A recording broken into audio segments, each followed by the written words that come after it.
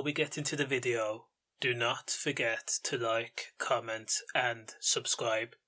A babyface teenager has been told she's not guilty of killing a man she punched on a night out. She punched him, he fell unconscious, he knocked his head and he died 6 days later.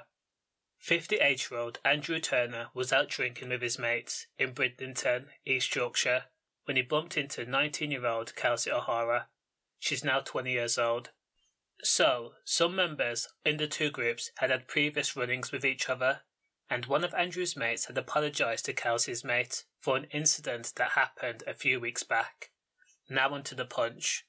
At around 1:30 a.m, Kelsea confronted Andrew and asked him to apologise for bumping into her friend, but Andrew and both Kelsea were drunk, and Andrew refused to apologise.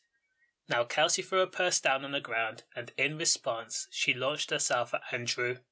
She punched him in the face with so much force that Andrew was knocked unconscious. As I said, he fell to the ground and hit his head. The back of his head was bleeding and he did require stitches. Now police and ambulance attended the scene, in which Andrew refused medical attention. He was both lucid and responsive, and of course Kelsea was arrested, and she said no comment in the interview. Now, it has to be said that everyone thought that Andrew Turner was fine, but sadly, 6 days later, on September the 3rd of last year, he died. Now, during a trial to see what type of accountability Kelsea would face, a pathologist declared that Kelsea was not responsible for Andrew's death, though Andrew's cause of death was not mentioned. Now, Kelsea O'Hara, who's 20 years old, of Trinity Road in Bridlington, pleaded guilty to wounding, and she was spared an immediate jail sentence for the attack and given a 6-month curfew.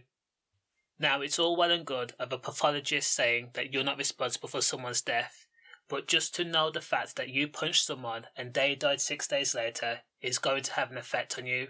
It's going to affect you physically and mentally. Hopefully, Kelsea O'Hara can move on with her life. Stay safe.